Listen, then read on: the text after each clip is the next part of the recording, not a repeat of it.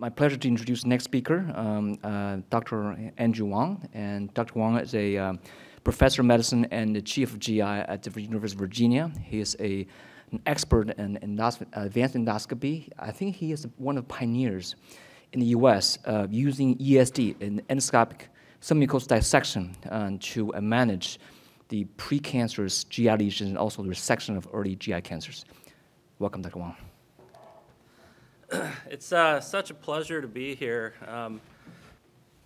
This is a critically important topic, amazing conference, great group of colleagues and friends. Really thank you to Rob and Juha for organizing and for inviting me.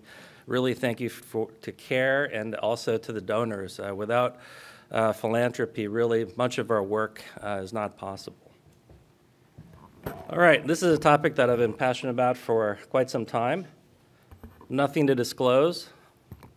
So with respect to the purpose of screening, really what we're trying to do is detect gastric cancer early.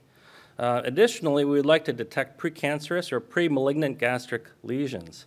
So if the purpose is to prevent or cure early gastric cancer, then the topic must also include surveillance of pre-malignant lesions in addition to screening. As Doug so eloquently went over yesterday, really there's no screening guidelines in the US societies. The ACG guideline is coming out and we anticipate that. There's also some discordance within the American guidelines in terms of surveillance. And if you read the AGA closely enough, it gives you some cover. However, initially it suggests against endoscopic surveillance. So I do actually, I'm a little more partial to the British Society Gastro guidelines, which we heard about, that recommend that patients at higher risk for gastric adenocarcinoma, including gastric atrophy and gastric intestinal metaplasia, should undergo full systematic endoscopic protocol of the stomach with photo documentation and a minimum exam time of 7 minutes. We'll touch on that again. Surveillance is recommended at 3-year intervals in patients with extensive atrophy or IM, and Blanco did a great job at explaining some of those areas just now. So we know that from prior presentations in Japan and Korea, where at various ages, in Japan the age has gone from 40 to 50, but using endoscopy and screening every 2 years, that more patients are diagnosed with local or regional earlier stage gastric cancer, and actually patients survive better. So is endoscopy the way? Yes, I'm an advanced endoscopist. I believe I'm biased, but yes. It enables at this time, without better biomarkers, a detailed visualization of the mucosa.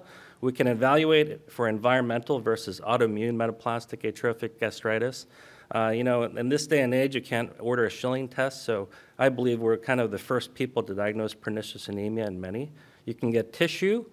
And one question that we can talk about later, could one normal endoscopy be enough in asymptomatic patients from increased risk ethnic groups without other risk factors? We'll see. So this is the all-famous Korea cascade, and I only bring it up because all of these lesions can be diagnosed and identified endoscopically. So this is the power of endoscopy when done properly. Who to screen? We've talked about all these factors, geographic, ethnic populations. These are really surrogate markers for really what we're trying to get at. Family history is an important clue, as is gastric IM. So, I was trained in ESD by a Korean endoscopist from Daegu, Professor Hyun-Soo Kim, who was with us for a year when I was an advanced fellow. And then I also was trained in ESD further by Fabian Amora and our friends at the National Cancer Center. This is around 2008, 2009. And as a primary referral center in Virginia, I was following the Japanese methodology. I wanted to do 30 ESDs in the stomach before I moved on to the esophagus or stomach, or rectum and other places.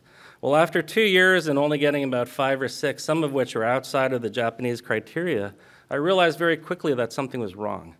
And, there was not this popular awareness, there were disparities, and, this is how I got interested in this field. So early on, we looked at a swath of patients from Virginia.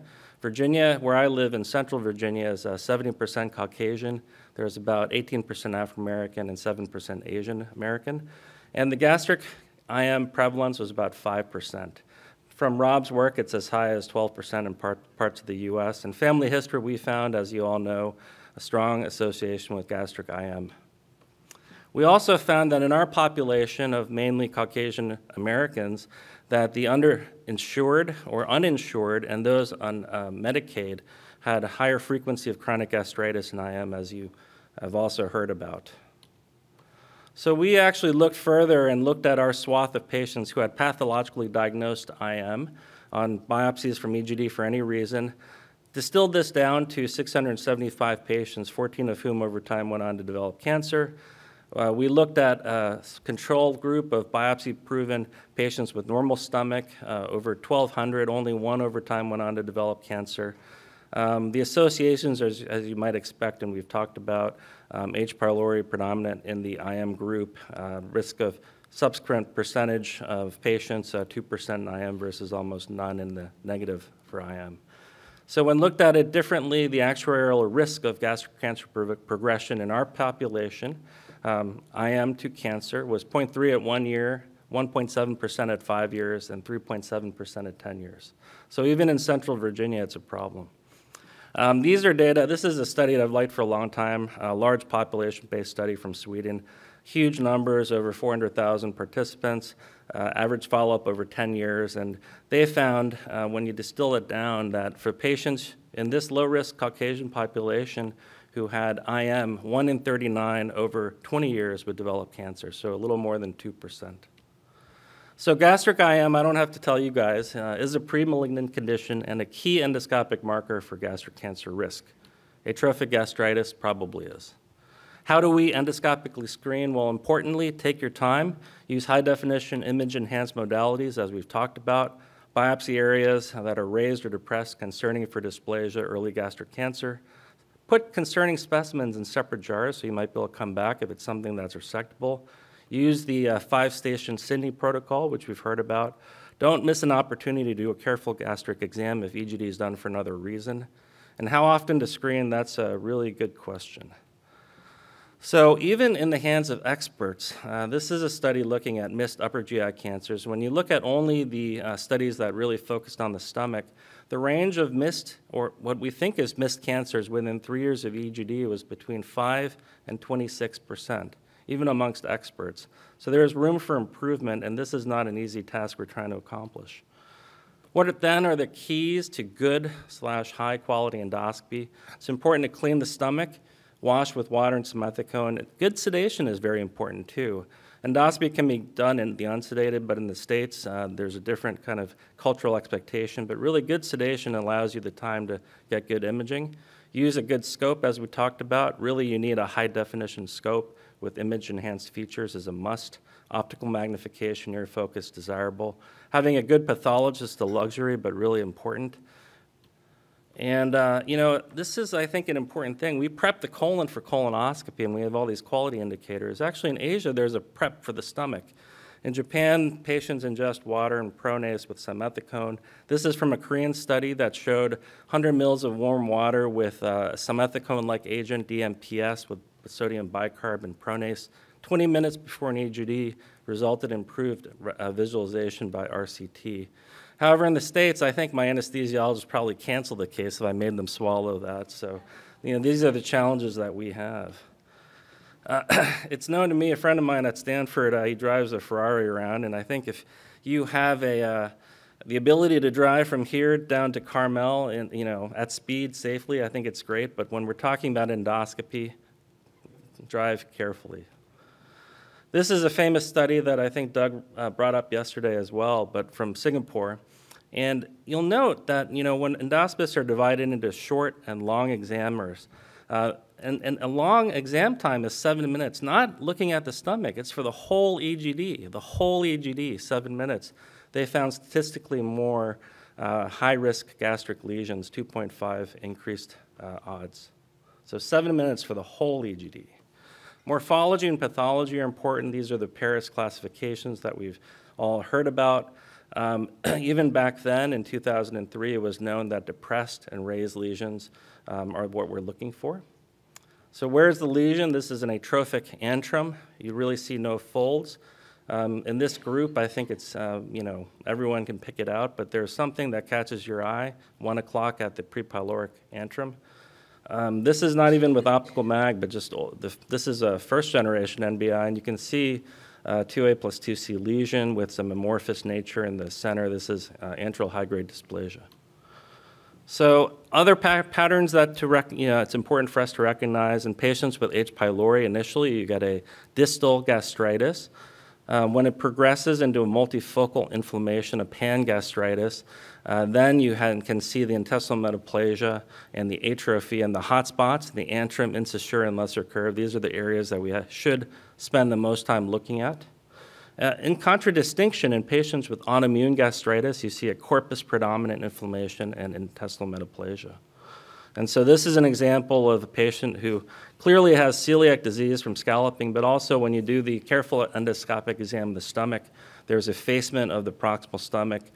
This is a patient with autoimmune metaplastic atrophic gastritis and pernicious anemia.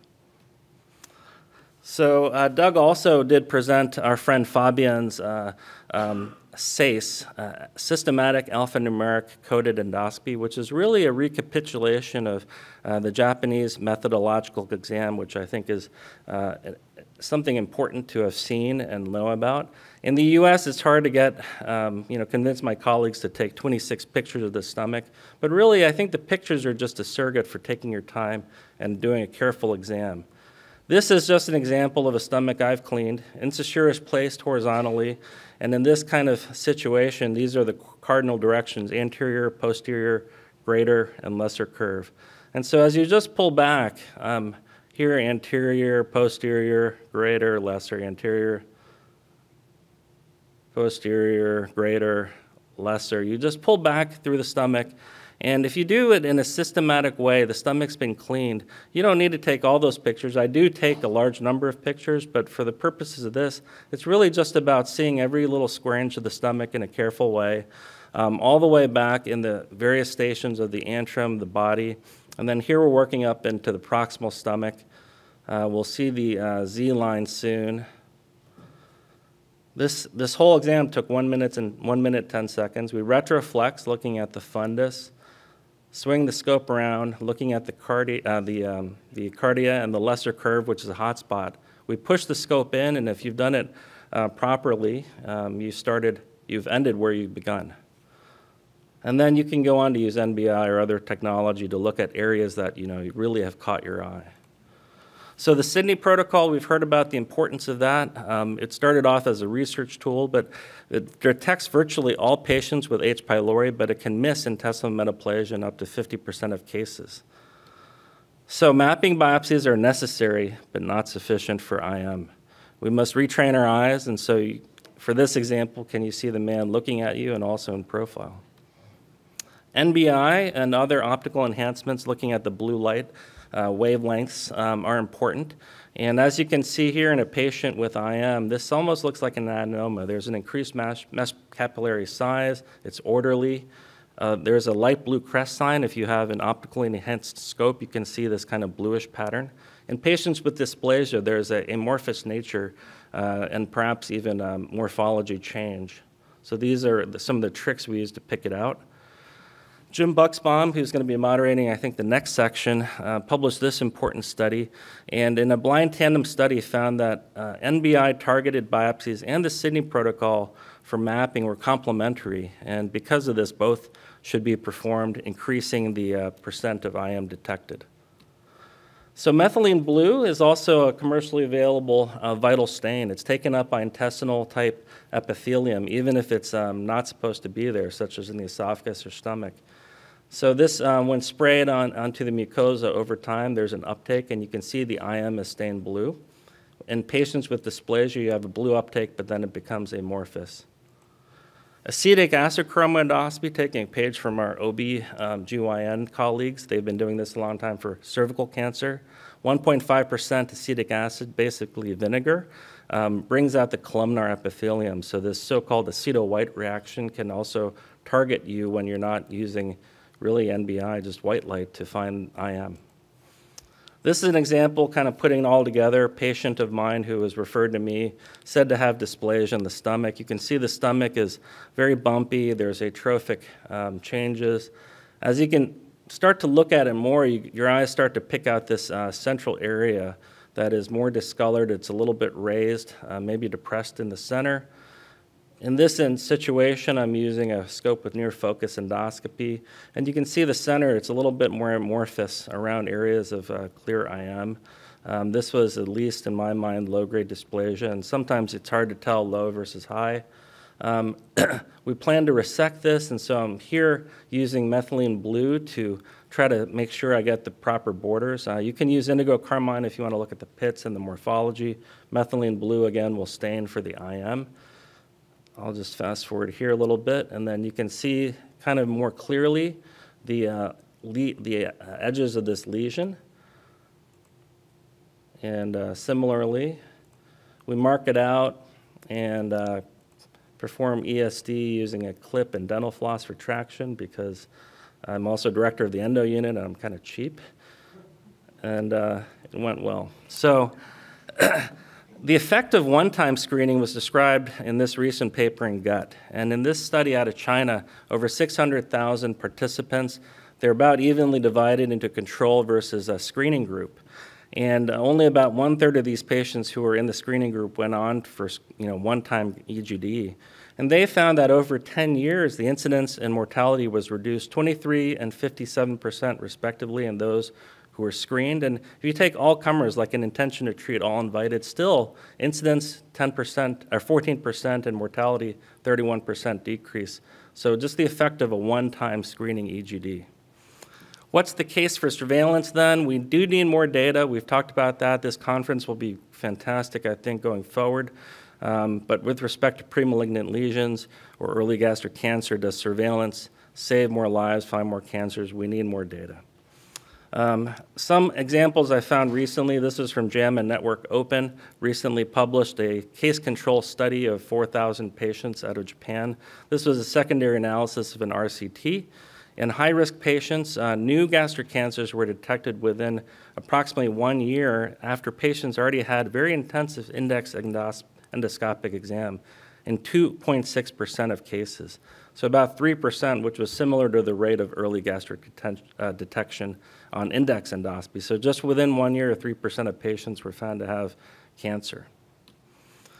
This is an important and often quoted study. I usually quote it about H. pylori, but if you look at actually in this group of patients out of Korea who had endoscopic resection of gastric cancer treated with H. pylori, we know that those treated with H. pylori did better with fewer mentacrinous lesions, but even if you look over time, they still have a not insignificant cumulative incidence.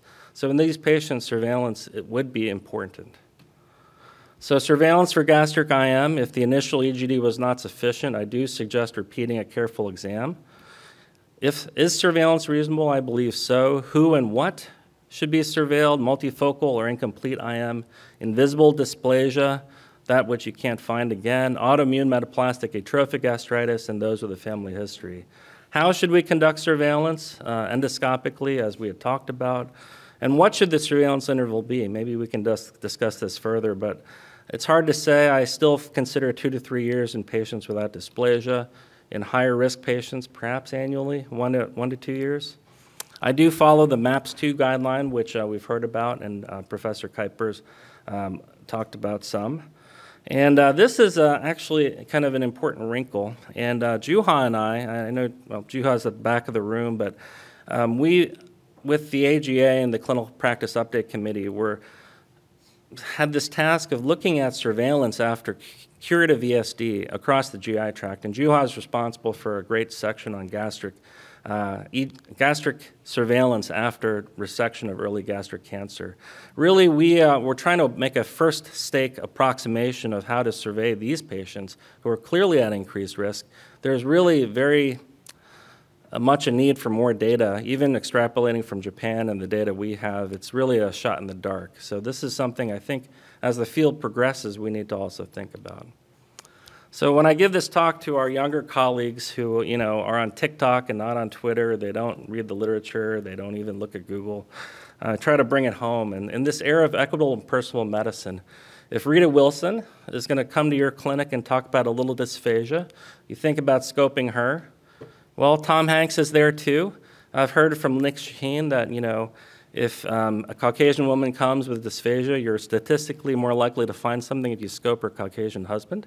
And so if you're going to scope Tom too, then, when Aquafina, who is like my daughters, half Chinese, half Korean, shows up for her 45-year-old screening colonoscopy, I would suggest ask about family history, consider screening endoscopy for her. Same for Halle Berry, African Americans, high risk of colon cancer and gastric cancer. Paulo Pascal from Chile, not from Andean Latin America, but still increased risk. And his alter ego, the Mandalorian, is an orphan, so lower socioeconomic status. Consider the Mandalorian also. Take-home points, screening for gastric cancer and precursors should be done by endoscopy. EGD is the way. Consider it in patients with risk factors for gastric cancer, including ethnicity, family history. Careful exam is important. Cleaning, pattern recognition, systematic endoscopy with 7 minutes or longer. Image-enhanced techniques, and AI we'll hear about soon, I think will be hopefully a game changer. Surveillance for certain patients at high risk, including those with IM, likely beneficial. More data, of course, is needed. I would like to thank those fellows who, starting 10 years ago, they're now all attendings or have done well in practice, really helped us kickstart this over a decade ago, and we've been able to present our data at many places, and now at Stanford, so I'm very thankful. Lastly, I want to just mention Ed Rochella. Ed is, he's like my second father. I grew up with him. He's been a mentor, really like my dad. Past president of the Public Health Education Society. He was with the NHLBI for 30 years and saved millions of lives through blood pressure education. We lost him last year due to GI cancer. Ed and Eileen, who is kind of like my mom, decided to have all of the donations in memory of Ed sent to our UVA GI Research Fund, and with this funding, we're able to fund some of our gastric cancer as well as other research. So wanted to just take a moment and thank them. Thank you all.